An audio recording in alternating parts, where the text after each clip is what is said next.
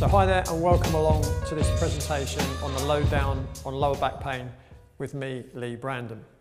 Now in this presentation, you're going to understand the incidence and effect low back pain has on the population. You're going to learn the most common causes of lower back pain. You'll understand the 9 main types of spinal pathology that lead to lower back pain. And you'll be aware of a control center approach to understanding the causation of lower back pain. And you'll understand the main principles of exercise modification and program design for clients with lower back pain. So how big is the problem of lower back pain? Well, in the United States, they spend at least $50 billion each year on lower back pain. Lower back pain is the most common cause of job-related disability. Lower back pain is the second most common neurological ailment in the United States, and only headache is more common. In the 2002 National Health Institute survey of lower back pain lasting at least 1 day in the previous 3 months was reported by 26.4% of their respondents. So lower back pain may well be on the rise, and a recent study found that the incidence of lower back pain doubled over a 14-year period, and other studies have shown very, very similar results. So it looks like lower back pain is definitely on the increase. So what are the common causes of lower back pain? Well, the most common one is lumbar strain. So lumbar strain could be caused by a stretch or stress injury to the muscles, the tendons, the ligaments, and that can be caused by overuse, it could be misuse, or it could be caused by trauma. So overuse could be an example of someone spends all day bent over in their garden, working on their garden. That could be overuse. Misuse might well be doing exercise incorrectly, and trauma could be something like a car traffic accident or a sporting injury. You know, someone's playing rugby or American football and they get hit hard, and that could also cause that kind of injury. So any injury to the soft tissue, if it's only for a number of days or weeks, that will be considered an acute injury. If the injury lasts longer than, say, 3 months, then that would be considered chronic, or what we now tend to call persistent pain. Then you've got nerve irritation. So nerve irritation is normally caused by mechanical pressure on a nerve known as impingement, and this could be caused by a bony encroachment on a nerve.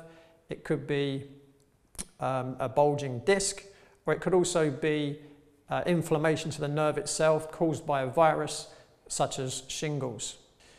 Then you've got lumbar radiculopathy, and that is where a disc becomes damaged and the disc bulges or herniates, and that then impinges onto the nerve.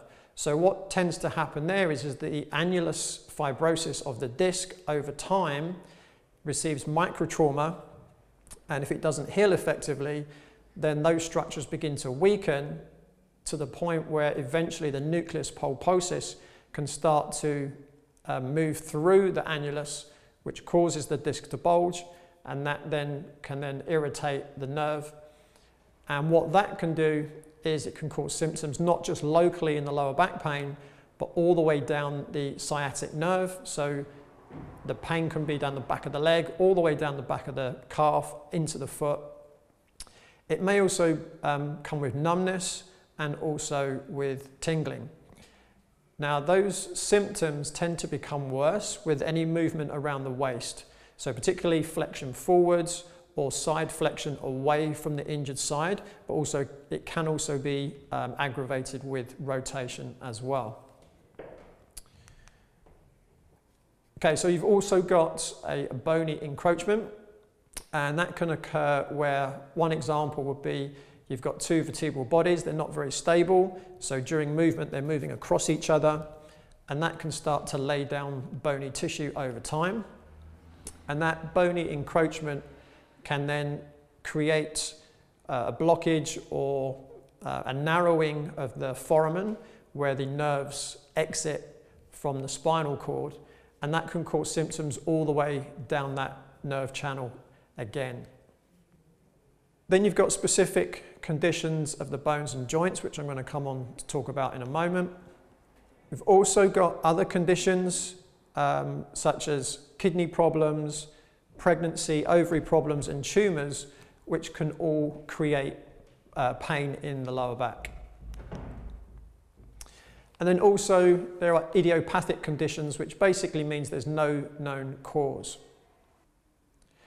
So now I'm going to talk about the principles of spinal pathologies. And in this section, I'm going to help you become familiar with the terms and conditions that you may encounter with your clients. It's not intended for any kind of diagnosis or treatment, so please leave this to qualified medical or healthcare professionals. But if in doubt, you always refer your client out. So the first condition we're going to talk about is scoliosis. Now, scoliosis is an abnormal curvature in the spine, predominantly in the frontal plane, but it can also be in the sagittal plane and the transverse plane. So if you look at the slide in front of you, what you'll see on the left is a normal spine, and the spinous processes all line up right above the sacrum as they should. The diagram on the right is showing an abnormal curvature to the right, and what you're seeing is the segments that have the blue line between them are the excessive curvatures of that scoliosis, but the areas that are marked in red are actually showing you where the spine is trying to compensate to try and maintain a good position of the head above and the sacrum below. Studies have shown that scoliosis occurs in around 10 to 15% of the population. Now, what you can also have is what's called a structural scoliosis and a functional scoliosis. Simply put, a structural scoliosis is one that's pretty much fixed, whereas a functional scoliosis is one that can be corrected. So what you can see in the picture here, on the right, where the arrow is pointing, is you'll see that to the left, the vertebral body is actually grown larger than the right side of that vertebral body. So that's causing the curvature in the spine. So there are a number of things that can cause the scoliosis. So first of all, it can be a congenital problem. So it might be abnormal development of the spine, which results in a missing portion. It might be a partial formation of the vertebral body, or it could be a lack of separation of the vertebrae. Most scoliosis that occurs early does naturally heal itself, but most of the more serious cases of scoliosis tend to begin to occur in the teenage years. Now, a functional scoliosis tends to be one that's caused by perhaps a leg length discrepancy or a muscle imbalance, or it could well be an atlas subluxation. And these can tend to be treated very well with good corrective exercise.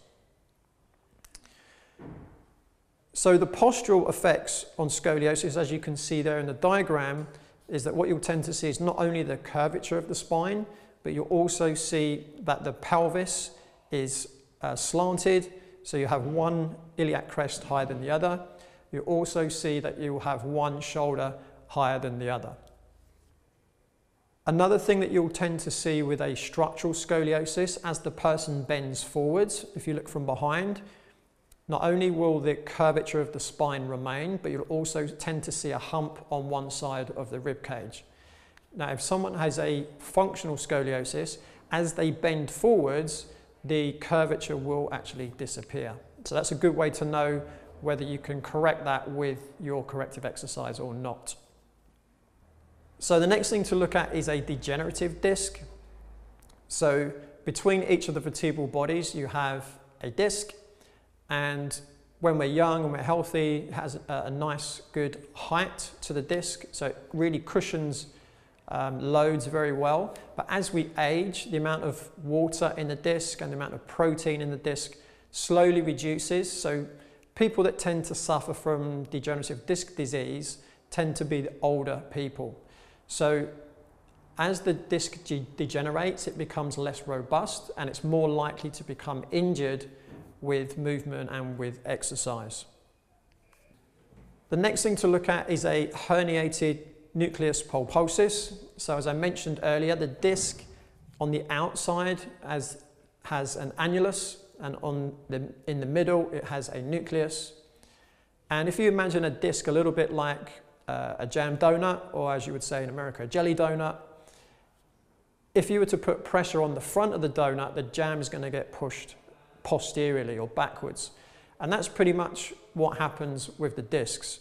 So if someone is creating microtrauma to a disc, over time, the disc will start to degenerate, and it will tend to degenerate in one direction. So most degeneration will either happen on the left or the right, or at least more on one side than the other. Now, as the degeneration increases, then eventually the disc will prolapse and the disc will start to bulge and may encroach on the nerves surrounding the disc. Now, when it's at that level, it's probably not going to cause any major issue, and it certainly won't be a condition that's considered for surgery. If the condition continues and it gets worse, then eventually what you might have is a complete extrusion of the nucleus, and then the symptoms will become much more severe. So again, this is where you might get not just local pain, but you'll get that sciatic pain. So pain, numbness and tingling all down that sciatic channel on the side that tends to be injured. And it tends to be on one side that you get the symptoms. So the next thing to look at is degenerative disease, and in particular the facet joints. So remember that you have a vertebral body, and at the back of the vertebral bodies you have facet joints. So what tends to happen, again, if there's excessive forces going through the facet joints, and this often happens with people that have an excessive lumbar lordosis, then what will happen is that you'll get wear and tear on those joints, and that's what we call osteoarthritis or facet joint disease. And you'll get localized pain in the area, and you might also get hypertrophy of those joints. And this can often be indicated by an X-ray. So pain might be felt down the center of the lower back and can spread into both buttocks. Sometimes the pain may spread into the thighs, but generally it doesn't go beyond the knees. The next thing to look at is osteophytes or bone spurs. So there might also be hypertrophy of the vertebral bodies adjacent to the degenerative disc, and these bony overgrowths are known as osteophytes or bone spurs.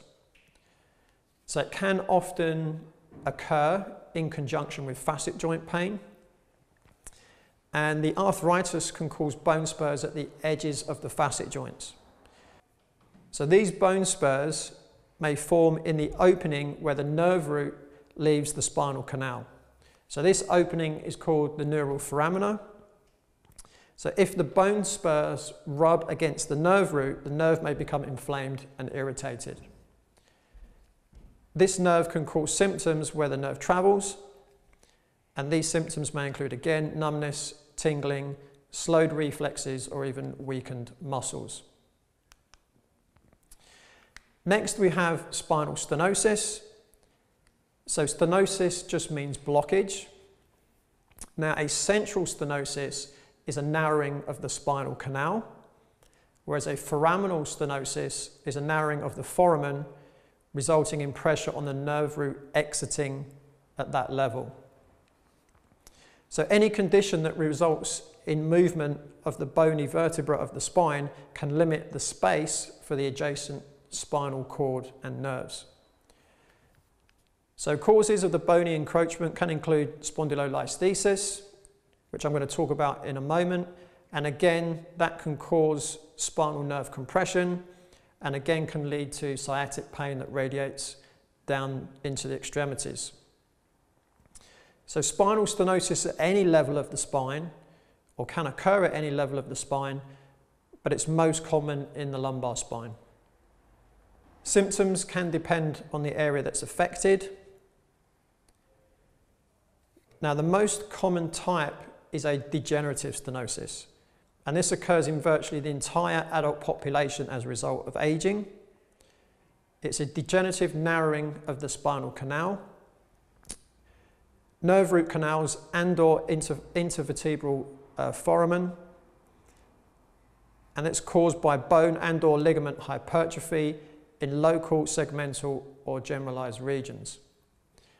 The narrowing results in compression of spinal nerves and nerve roots, causing a constellation of symptoms including lower back pain, neurogenic claudication and lower extremity pain. A congenital lumbar stenosis is relatively rare and usually presents at an early age, often between 30 and 40 years old. Acquired lumbar spinal stenosis is more common and generally develops when patients are in their 60s and older. So treatment of these conditions, from rest to surgical decompression, by removal of the bone that's compressing on the neural tissue. Next we have spondylolysis, and spondylolysis is a fracture that occurs to the pars articularis of the spine. Generally speaking, it occurs lower down in the lumbar spine, particularly at L5. It occurs in around 3 to 6% of the population, and it's typically caused by a stress fracture.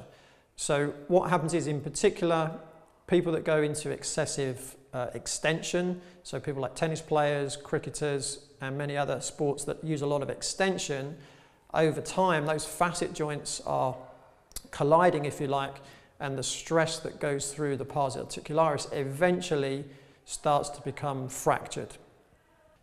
Next we have spondylolisthesis, and a spondylolisthesis is most commonly caused by a spondylolysis, which I've just spoken about. So what a spondylolysis is actually an anterior slippage of one vertebra compared to the one above and below. Now, the way that the spondylolysis causes that is because you start off with a fracture to the pars articularis, and then eventually, once it breaks completely through, now the vertebral bodies have got nothing holding themselves together, and that's what causes the slippage forwards. And you also have a retrolisthesis, where you actually have a posterior slippage of the vertebra compared to the one above and below.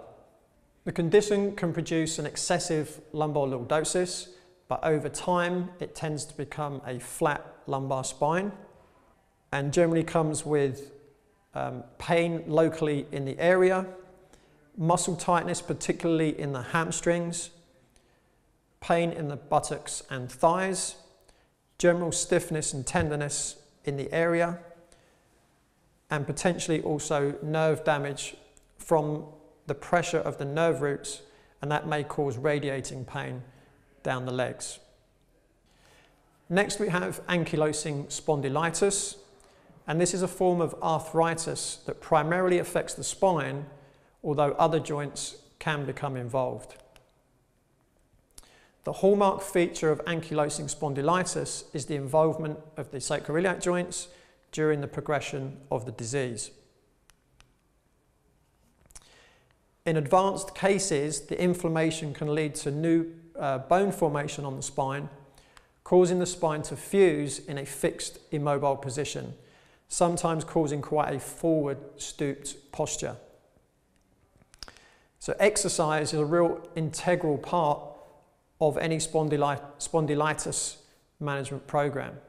It's also believed that the bacteria Klebsiella also plays a role in the cause of ankylosing spondylitis in some cases. But it's not always about the back. So you can have back pain, but it might not be the back that actually needs to be treated.